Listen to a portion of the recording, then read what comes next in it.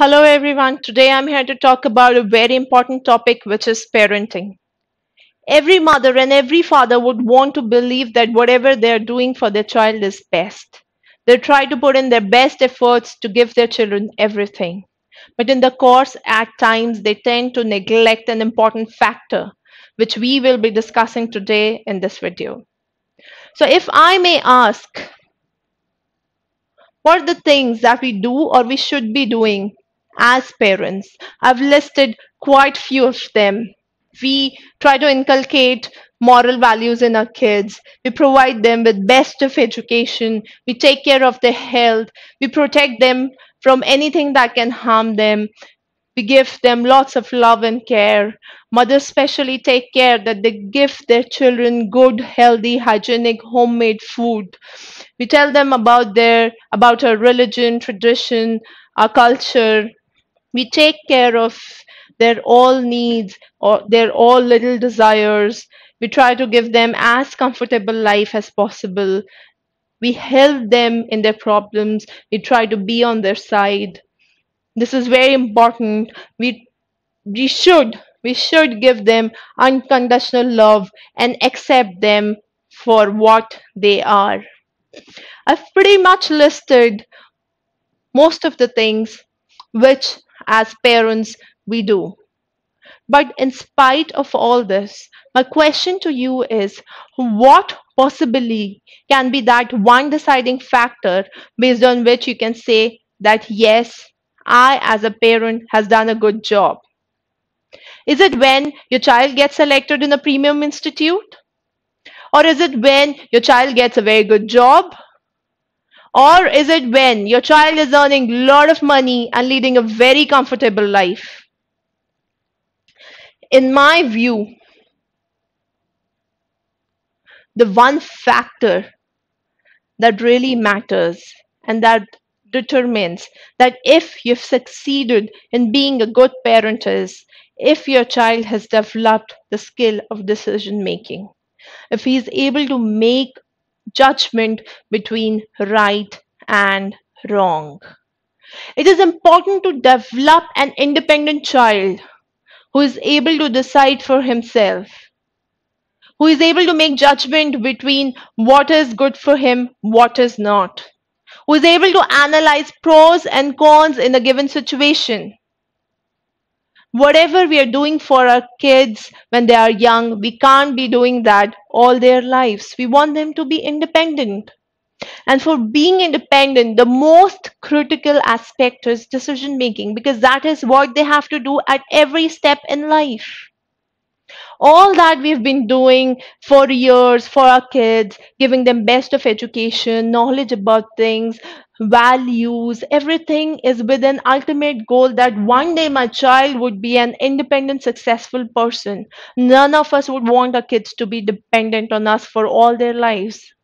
But although we want that so much, but unknowingly, somewhere, we are curbing this by not letting them free to take their own decisions. Why?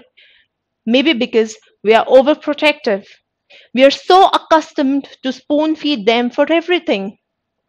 We don't want them to make any mistakes. We don't want them to make any wrong choices. So, what we do? We take decisions for them. And so, eventually, we are damaging their inherent skill of decision making. It is okay if your child makes a bad choice or if he consciously decides to choose a path which, as per you, is not as good. But it has to be a well thought through decision that your child has taken by himself for his life and he should own it. Our life is ultimately the result of decisions that we make. I'm also not saying that you should not be there with your child to guide him. You must do that. But what you should not do is impose your decisions. Because it is perfectly fine in life to take wrong decisions and to fail, as it gives you experience and learnings, which is very important in life. You know what success is only when you have tasted failure. It teaches you gratitude, to be thankful for what you have. Also, there is no definition of right and wrong. These are very relative things. It is all about the perspective. Something that is right to me may not be right to you.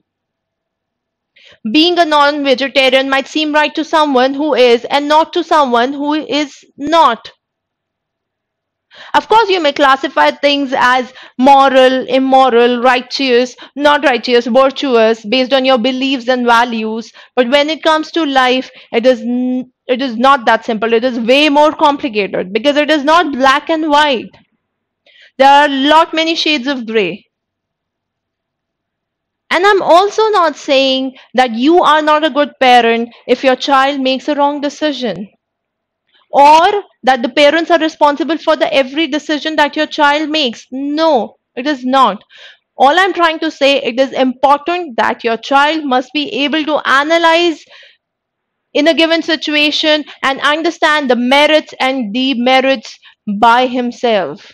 Eventually, he should be trained to reach that level. You should be there to guide him, not to take decisions for him. Allow them to have their own opinion. Listen to them. Right from the young age, you need to start involving your kid in decision making. You have to discuss the little things that you're doing at home. Tell them the factors you're considering before making any decision. This will enhance their analysis skills, their critical thinking ability. If a child is not capable of taking decisions for himself, then he's really not ready for the game called life. This must be an alarming bell for you if you have made your child dependent. If your child doesn't know what to do when you're not around.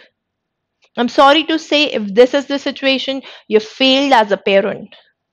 So when you're doing everything for your child and offering them best of things in the world, be careful that you don't have to spoon feed them to an extent that they lose their identity. So my request to all the parents is, neither dominate your child nor love them to an extent that they don't grow themselves. Because only then you'll be able to develop an individual whom you can be proud of. Think about it. Thank you.